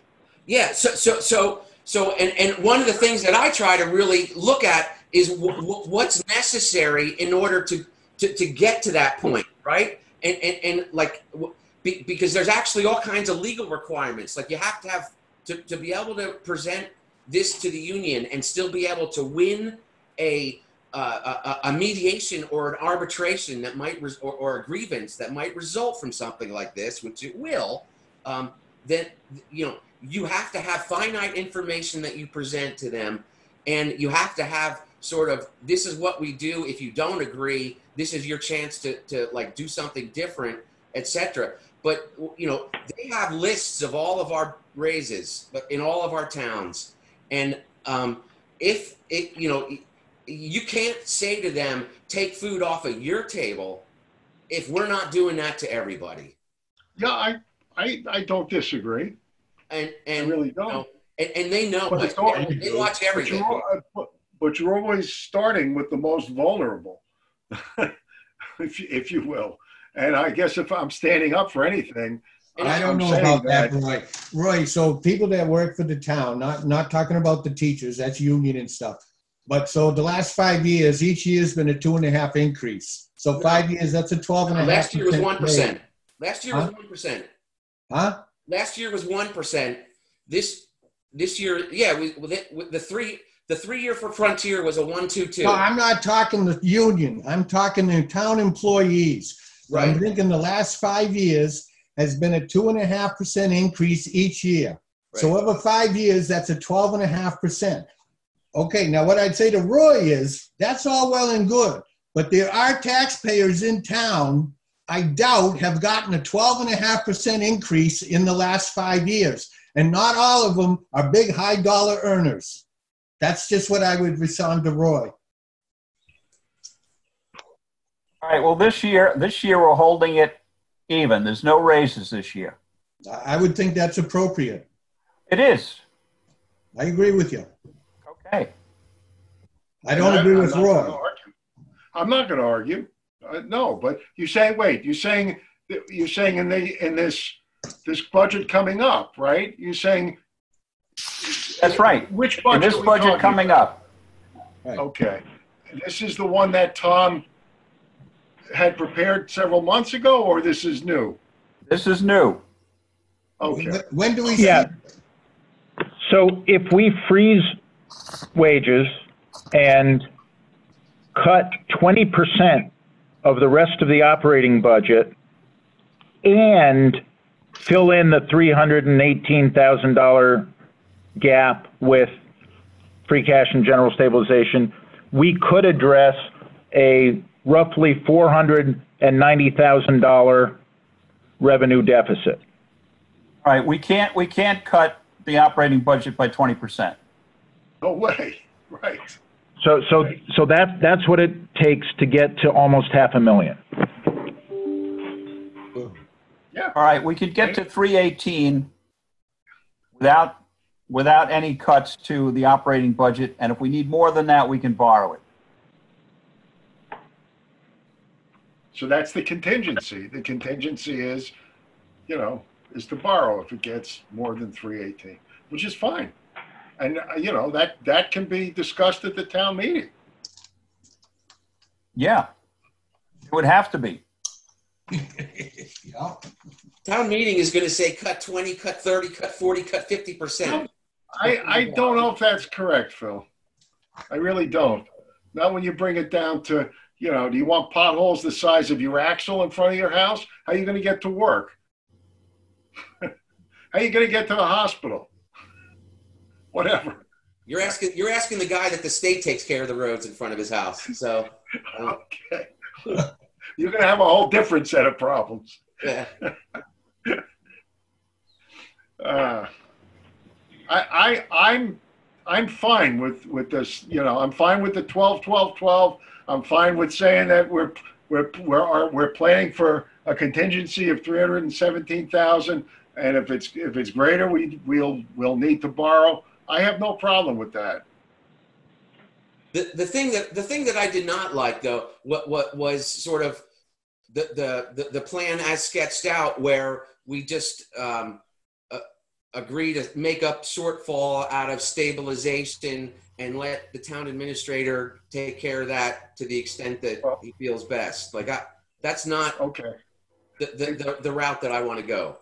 That's not planned. I don't think that was ever proposed, Phil. Yeah. What are you talking about, Phil? That was sort of my understanding of what was proposed. What? No. I have no idea where you got that understanding. So John, tell us again where the 318,000 is going to come from. All right, it's going to come from stabilization and free cash. How much? About 160,000 each. As needed, if it's needed. What's our current free cash right now, Tom? Hang on, it's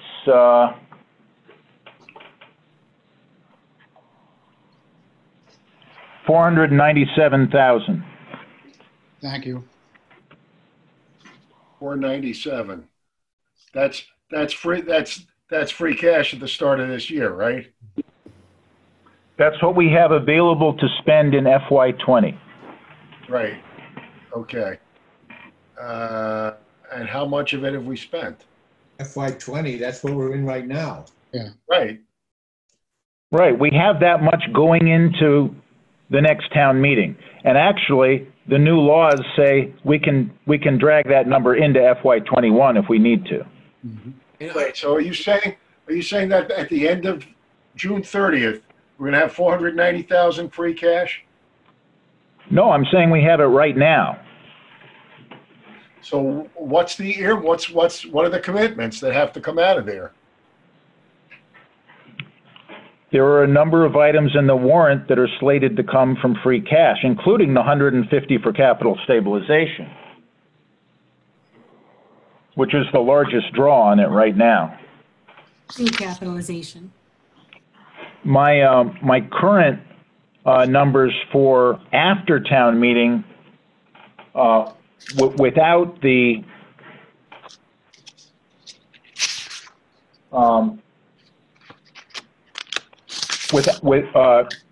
are 170,000.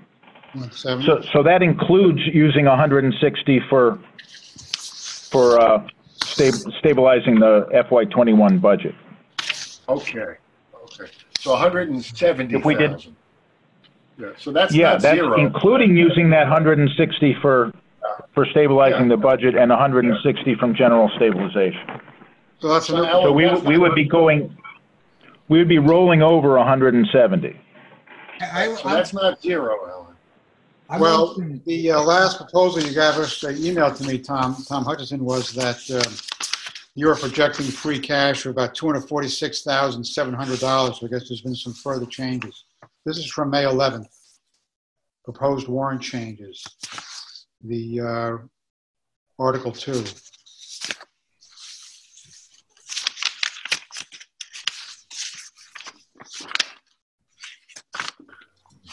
Article 2? Let's go into town meeting with some finalized figures, because if we start changing figures in town meeting, I don't think that's going to go over where we'll have any confidence level of passing any kind of budget plan, be it full year or 12 by 12 and reconvene or whatever.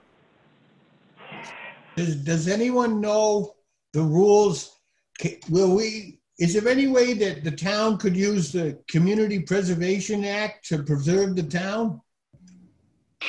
You talking about Good point, Tom. Oh. I don't believe that any of the things. I don't believe that any of the money articles are suitable for CPA. They are helping the budget out already, though, by taking the playground, the elementary school playground off of the budget and putting it onto that. So that's a big help already. I don't need no playground. What? I'd like to, no, never mind.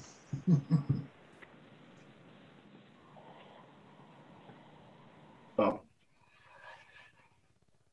I think we have more homework to do. And, one of the things in doing all this too, I still say, just like the school's doing, we should be preparing for a worser case scenario. And that, the 20% operating cut sounds horrible, but there's a possibility well above zero that, that we're going to have to go in that direction. And, when you're asking the department chairs to make further cuts, one of the things you should be asking them to do is, hey, worst case scenario, what does a 20% cut for you look like? And that we should be planning in that direction.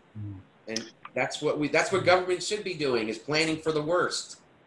Phil, I have a question for you. The biggest increase for the Conway Grammar School fiscal year 21 budget was the new SPED teacher, and so is that still on plan? That was supposed to be going to be funded through the SPED revolving fund. And so my question to you, Phil, is that still on slate? And are there any talk about changes to the SPED revolving fund? That's for the Wings program, right? Right. So that's off of our operating budget. I mean, that doesn't come out of our tax base. Except if that person opts for health insurance, right? Then that has an impact over and above the Conway Grammar School, correct? We do reimburse from that. What's that? We get reimbursed for health insurance. You get reimbursed for health insurance? Yeah. That's news. Thank you, Jane. I was told we didn't, so this is good news. All right, good. I mean, the grammar school budget is being discussed next Wednesday at 4 o'clock. This Wednesday at 4 o'clock. If you want to. I mean, there's an I8 instructional assistant position and then health insurance, and those are the two major items, rather, for increasing the fiscal year 21 Conway Grammar School budget. And they're under negotiation with the union, so there's not much wiggle room except if we go to, re-arbitration for, financially desperate reasons. Well, the thing that you should all know is that our agreement with our teachers, we were in arbitration. That I've been negotiating with our Union 38 teachers for 2 straight years now, on behalf of the town, and that we were in arbitration. We folded up the arbitration and we reached a 1-year agreement based on last year's budget numbers. Our agreement with our teachers ends in August. So we're headed into another school year without an agreement. And one of the big decisions that we are having to make, and I wish I could talk more about this in open camera setting, but is what amount we budget for our teachers, because they are heading into a no contract situation for the coming school year. And so that has big ramifications. The Frontier teachers locked in at 2% for this year. So, that's there's a whole, I can't really talk too much more about it. But So listen. So what are we trying to do? Are we just, was this the purpose of this, just to have this discussion, which I think has been great? Are we looking for a You want to definitive straight up vote path? now? Is that what you're asking for? What's that? All right, this is for the select board for Tom Hutchinson. Are you asking for the finance committee to give a straight up and down vote on the budget with some provisos like the borrowing capability to authorize? I had 4 objectives going into this. One was to set an estimated revenue shortfall figure. One was to set any operating budget cuts. One was to set an annual raise or no raise. And I hear now, no raise. Okay, that's good. Everybody agrees on that. And then also set the amounts and sources for funding the estimated revenue shortfall. So I've got no raise. I have no consensus on operating budget cuts. I have no consensus on an estimated revenue shortfall figure. And then we can start talking about setting amounts and sources for funding the revenue shortfall. That's We right. were looking at 400 for the revenue shortfall. that seemed to me sort of an emerging consensus number Right. kind of a thing. Yeah. And the budget we're talking about is it's a 12th, or no, it's a 12 less per month. A 12, in other words, refresh my memory. Well, I don't have the notes here in front of us. The budget gets set as a 1/12 of this year's operating budget going forward. There is an understanding that some of the expenses are front-loaded. Yes, okay. So just like our regular budget, it doesn't matter if some account overspends, so long as by the end of the fiscal year, it's made up. We reconcile, correct. Okay. 12. Back to Roy's question. So from what the 4 Okay. points. So no, I'm just trying. Wait, Tom. I'm just trying. So it's a 12 with the assumption that we're going to be short revenue, 318 to 400,000 or whatever number we agreed on. Okay, that makes sense. I just needed to. No, the two have nothing to do with each other. We just submit a 1/12 FY20 operating budget if we don't have a town meeting this year. No, you can do it with a town meeting. You can do it with a town meeting. Well, right.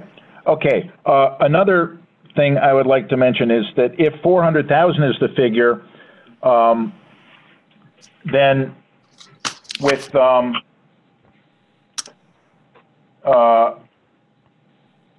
the 318 figure used as something to spend free cash and general stabilization on, a 10% operating budget cut would generate $85,000. Okay. So that brings us up to the $400,000 level. Okay. If we subsidize that 318.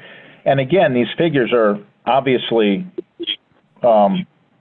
relatively arbitrary. I mean, we could, but I am still looking for some policy direction in terms of any operating budget cuts if you want to go there. And just reminding you that about, a 5% cut would come close to the free cash that we normally generate.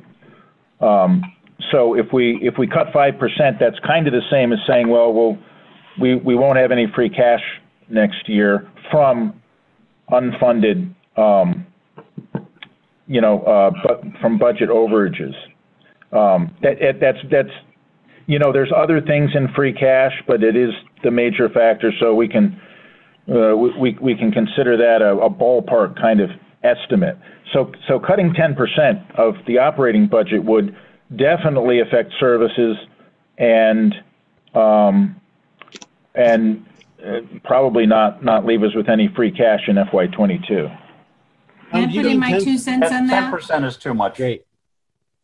10% is too much.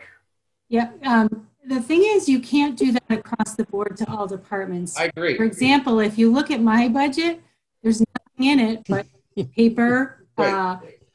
stamps, and you know, printer cartridges to print bills that I have to do. So there's nowhere to cut from my budget unless you lay somebody off. Right, and there's a bunch of departments that are like that are similarly situated. Yeah, most of the department budgets are like that. But still, I think, you know, I'm not okay with just out of hand rejecting anything, and I think we're obligated to take a look at what does you know, what does 10% look like, you know, and do your best to try not to affect services to the extent you can. And you can't cut the budget 10% and not affect services. And you see how it's affected, and you develop options, and you make your choices based on what the least worst choices are. But there's certainly room for discretion about what within the budget gets cut to get the 10%, and those are the things that, you know. Well, Philip, if you have ideas about this, then come up with them. Make suggestions, concrete suggestions on where to cut the budget 10%. Well, I've said, you know, that you start with a highway person, start with a transport. Well, I can go out and a highway department. I can is the ask. most important department in town. It's the most visible department in town. We need to keep our roads well maintained for our emergency services. And no, I don't think cutting a highway person is the way to go. Going from 5 to 4 is not going to endanger public safety in this town. Yeah, I don't agree. We had 4 up until just a few years ago, for forever. Well, I don't care what we had up until a few years ago. I'm not saying that you cut. I'm just saying that you furlough temporarily to get through the budget crisis, and then you add it back. You know that this is just one. You said come up with furlough temporarily. What do you say to that? What do you say to the person that you're furlough? Sorry, we're not going to pay you for the next year, but we want you to come back. You know, these are all practical. These are all practical issues, and cutting is very difficult. But you can't just reject these possibilities out of hand without studying them and looking to see what is doable and what's not. I'm not comfortable with just surface analysis of various department budgets without like a real look to see what can be done, and we're not doing that yet. And just to reflexively say we're not going to do it just doesn't help. One of the things I could do is ask departments to, you know, if they were level funded, what would they not be able to do that they were planning? If they cut 5%, what would they not be able to do? And if they cut 10%, what would they not be able to do? And, you know, I think you'll get similar answers to what Jan just offered. I know that Ron comes in within 0.5% of his budget pretty much every year because he's building up the roads and he puts material on the roads. So, you know, and he has a 10-year plan to do that he's in the middle of. So, yeah, we can cut it out, but again, just pointing out that we are talking about service reductions here. And that's understood. You cannot cut an operating budget without cutting services. That's all we provide is services. That's what we do. We're government. We provide services.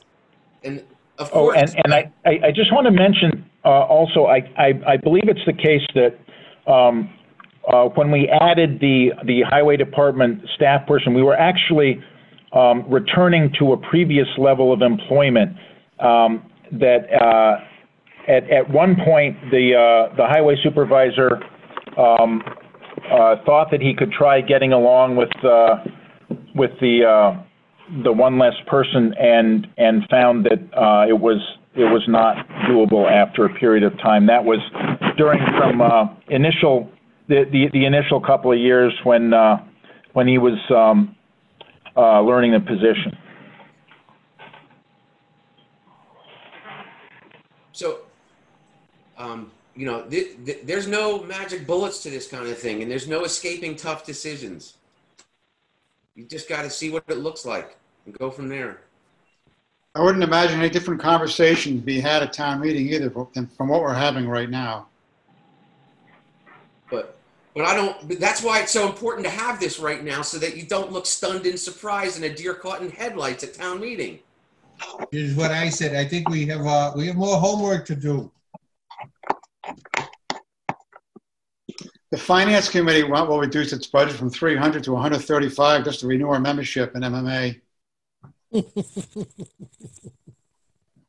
Sounds good, Alan. Sounds good. That's another. So we're up to $19,135. I mean, we're making progress. It's like Monty Hall. Let's make a deal. You know. The other thing too that we haven't, that nobody's really brought up is that, you know, we've looked at Frontier and we're looking at our own budget, but there's several also big additions to our budget that, you know, and I don't know if anybody read the article about the Franklin Tech budget yesterday with the superintendent saying, yeah, they're up to 10% in reserves and they know they can only hold on to 5%. And they're looking to just see what they can spend it on, and things. That article was horrible, and from looking at it from the point of view, like that is a school right now that is saving close to like $1,000 a day in transportation expenses, and there's no the fact that they're not at all contemplating returning some of that E&D, which is their free cash, to the towns in a pandemic year is nuts. And you know, I think that they could really use a little bit of help in that regard, and just the communication. You know, John, you formed a group to talk to the Frontier people, but I would suggest taking that group on the road and talk to Franklin Tech. They can help us out, and they should be helping us out. Just look at that article in yesterday's paper. They're flush right now.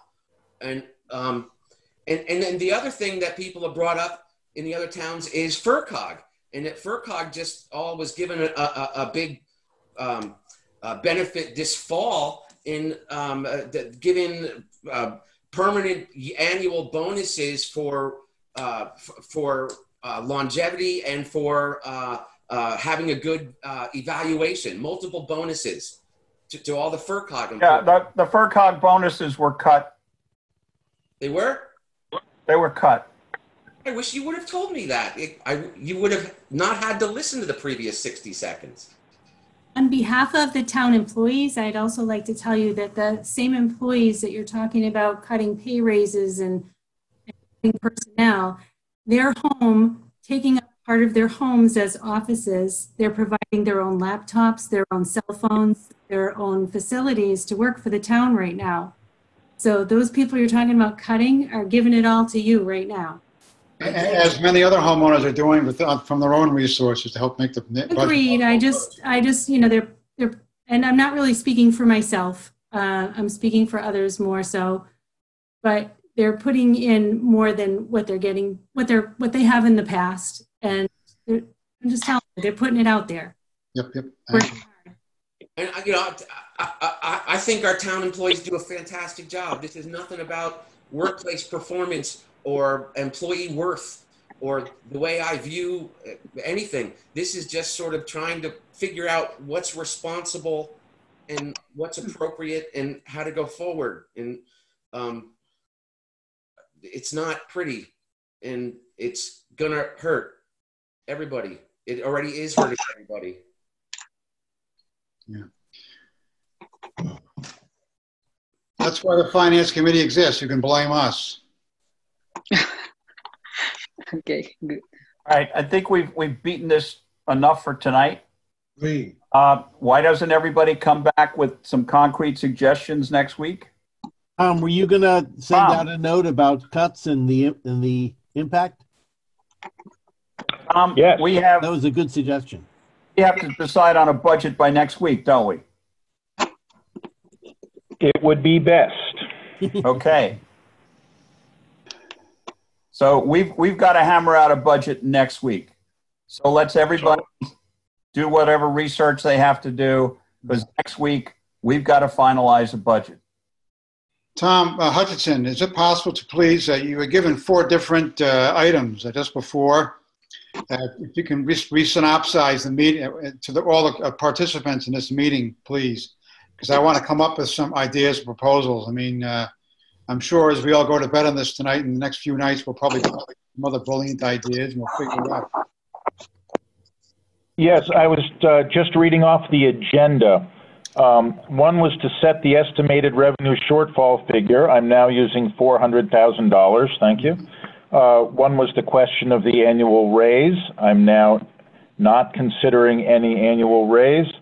One was to set operating budget cuts, which we're going to do next week. And I am going to ask department heads for that information. And one is to set amounts and sources for funding the estimated revenue shortfall. So amounts and sources. So some of that, you know, could come from a cut. Some of it could come from free cash. Some of it could come from general stabilization.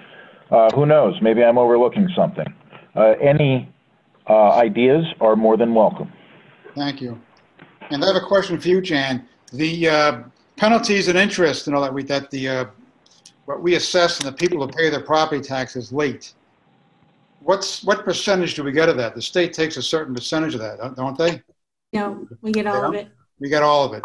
All right. In the beginning, I gave you that figure and what the estimated loss would be. It was pretty insignificant. Yeah. Thank you. Mm-hmm. I mean, the penalties are how much? What is it? How does it work? Late fee is like the first notice is $20 for real estate, personal property, and excise. Mm-hmm. And from there, they're all different. So there's, Okay. there's different levels The state mandates 14% as penalty interest on unpaid, right? until it goes into tax title, and then it's 16%. All right. Thank you. Mm-hmm. For real estate, excise is 12%. Thank you.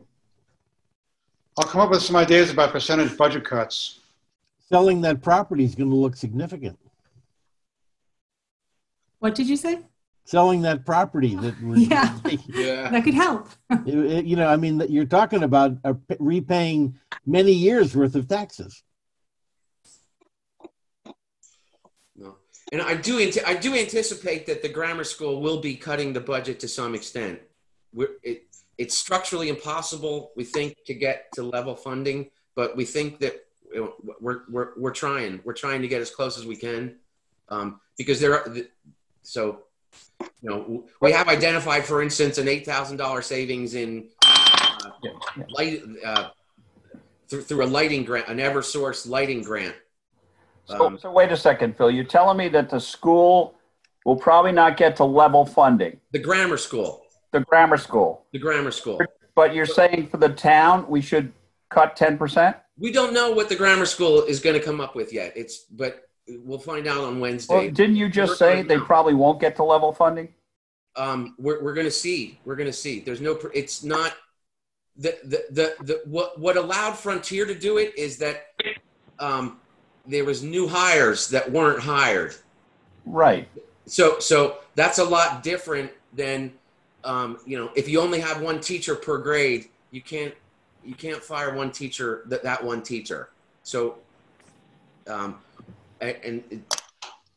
but they're taking a look at everything, and with a mandate to get to level, but we don't know if we can, but we'll find out. Phil, what I hear people talking about are things like there's full-time positions in the grammar school that could be half-time and shared with another grammar school. Yeah. And we've been talking about stuff like that for years. And I tried to set it up so that we shared a principal with the other school. And I tried to set it up so that we shared a school nurse with the other school. And that, I've been unsuccessful in doing that, but those would have been, the principal is the highest paid person in the building. But when we took a look at it, and we ended up not being all that saving because you had to pay people extra to be the person in charge during that time period when the principal's not there. And the savings, the more we fleshed it out, the more the savings evaporated. And there was things like that. And there's also significant finance, when we share services with another town and our health insurance copay is different, that employee wants to, and we're higher, or we pay a higher percentage of the copay. That employee really wants to be our employee and not the other town's employee. So that's the equivalent of a pay cut, even if you don't think of it like that, and that represents issues within the employer relationship. So the stuff there is really complicated, and everything there is a cat with a really long tail, and but we're trying. I'm trying. We're pushing. That's what I mentioned, Phil, to you something. This is from the May 11th proposed warrant changes that Tom Hutchison generated. Item number 4 was, I anticipate that the final school budgets will be somewhat reduced. This will take some of the load off the town side. So I'm just going to reiterate that, all right? Right. We've already talked of increasing revenue. We've already expected no state or federal relief. And we've talked about increasing our proposed budget shortfall by $82,000. So I'm just offering that perspective as we over the next week, and for you to bring to your school committee compatriots, please. Yes, believe me. I'm all over that. I'm. Thank you. Yeah.